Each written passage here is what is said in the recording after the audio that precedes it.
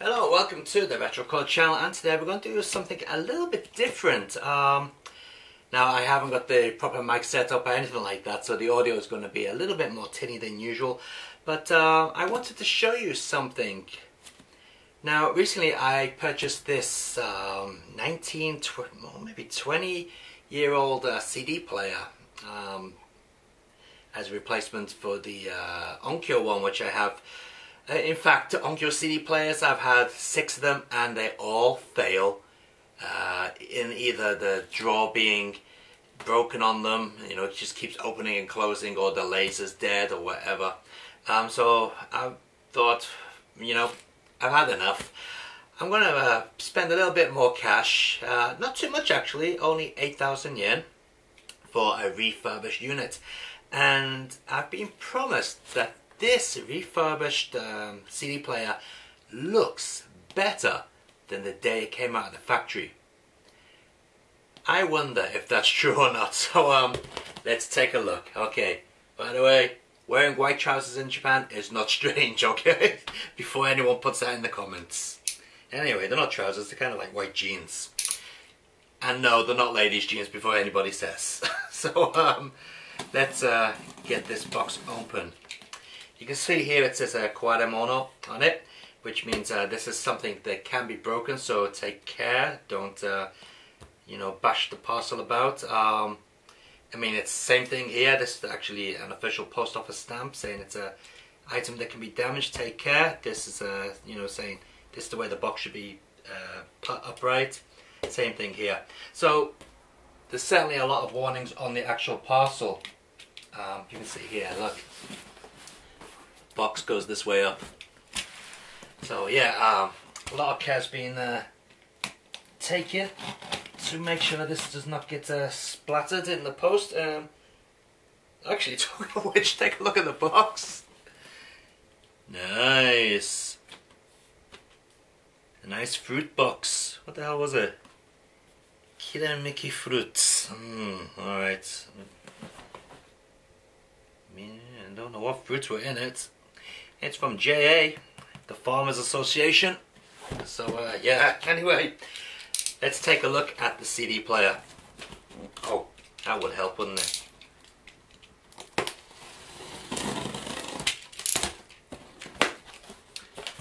Alright. Now, people who sell stuff on eBay should watch this and learn how to pack stuff, because I've seen some amazingly poorly packed stuff. You know, on videos, people when they buy stuff from eBay, disgusting. Anyway, a lot of Japanese newspapers here. Yeah, what have we got here? Yep, an article on the old Super Cup bike there, Honda's most reliable bike of all time. Alright, let's see what else we got in the newspaper. Some old dude talking about his house being demolished. Probably not. I should read it actually. There we go. What's this here? Ooh, alright. A chair that helps you sit up straight. Good stuff. Yeah, alright. Okay. First thing, the remote control. Let's see if that has been refurbished as well.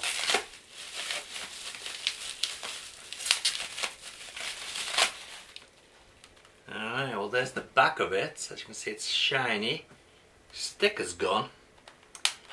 No batteries, but it's all clean inside. And yeah, I'd say that's in fairly good condition, wouldn't you? Okay, that's the remote. Let's take a look at the actual machine. Use paper down the side to stop it rattling about. Very common in Japan. Okay. Whoa, take a look at this at the bottom. Isn't that cool? They've actually padded out the bottom to keep the bottom of the machine safe. I like that, that's good. Alright, let's get this out of the way.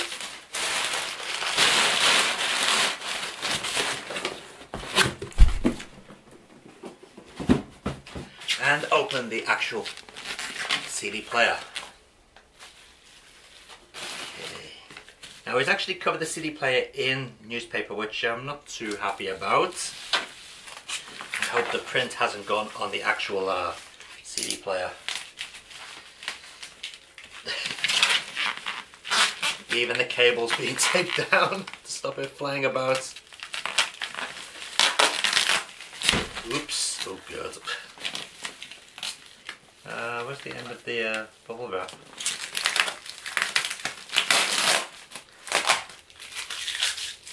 So I'm sure you can agree that Japanese do pack their stuff very well.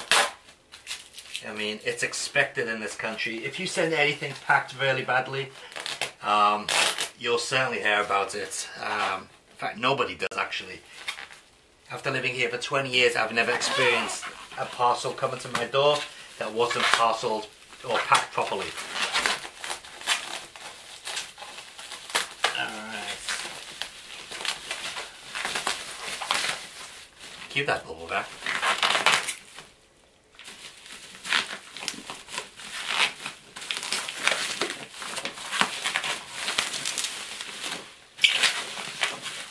Bloody hell.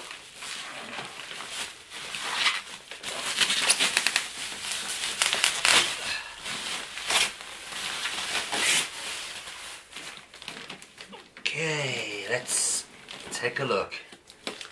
Okay, I like the way he's used this type of tape. This tape does not leave any residue at all. As you can see, it comes off perfectly clean. I like this tape. Okay. Now, the moment of truth. Does this machine look better than it did when it came out of the factory? Because that's what I've been promised. Well, first of all, the feet at the bottom are very clean. No dust or rubbish on those whatsoever.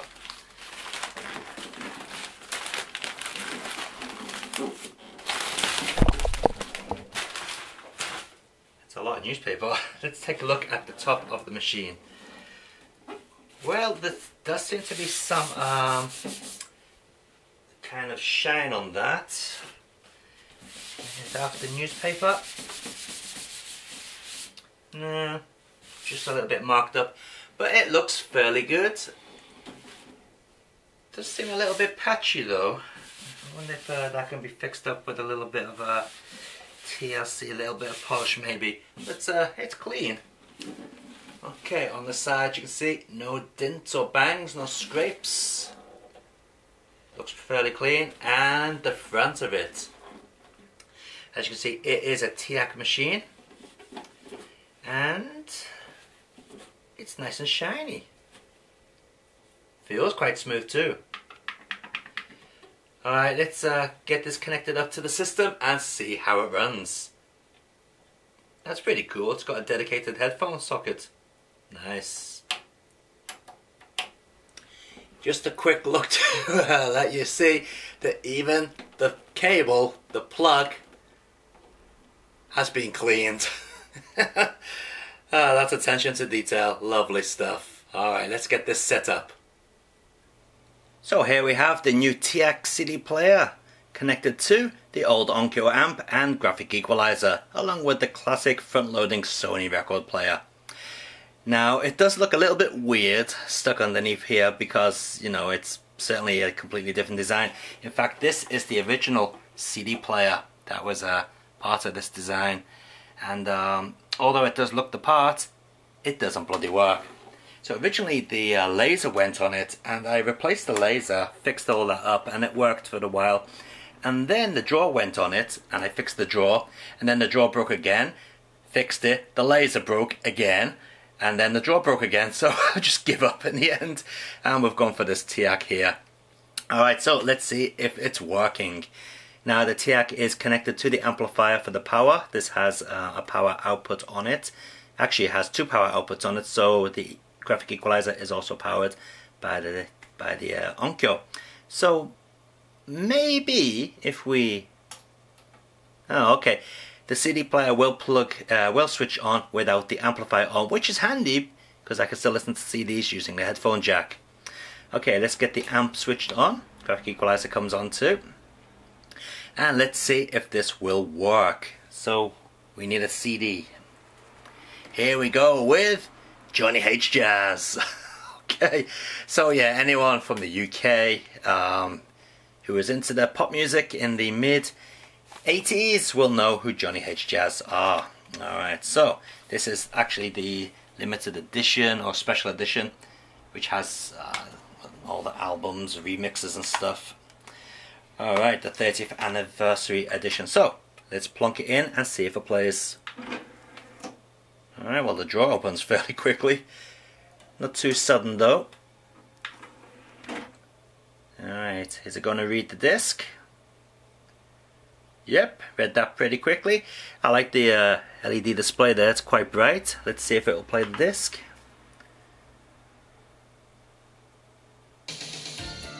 Yep, no problem whatsoever.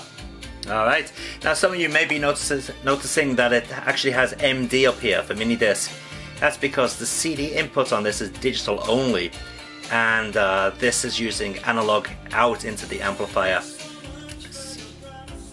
Just stop that. But the MD player, the MD input on this does have analog. Let's see if we go to CD, then you're not going to get any sound whatsoever. Where's play gone? Here it is. Yeah, because it's not connected up via a digital input, but not that it matters. Yeah, we can skip backwards. Track 10. Playing that just fine as well. Good stuff. Alright, I'm happy with that.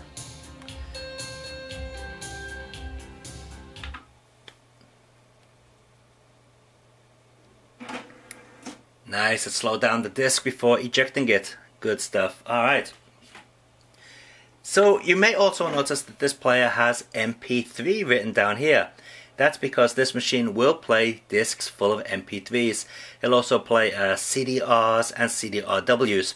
But I won't be using the MP3 function because I have this tablet here, and basically this tablet is filled with 128 gigabytes micro SD card, and it has all my music on it. And this connects to the amplifier anyway via Bluetooth, so no problem. That's a high definition Bluetooth as well. What's it called? I can't remember the phrase it uses now. I'll write it in at the bottom of the screen. But anyway, that is a quick look at something bought from Japanese Yahoo Auctions.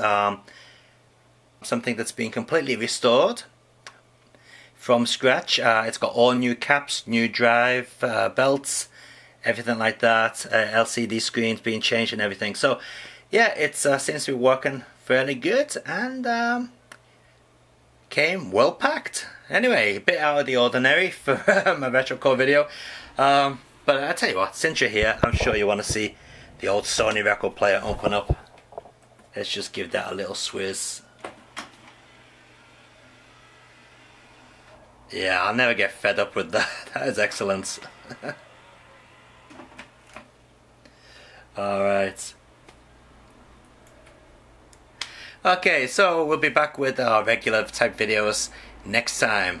If you're interested in seeing any more technology based videos, let me know. I've got quite a bit of tech in the house. I would be happy to show you some of that in the future. Anyway, until next time guys, keep on gaming and enjoy your games. Bye.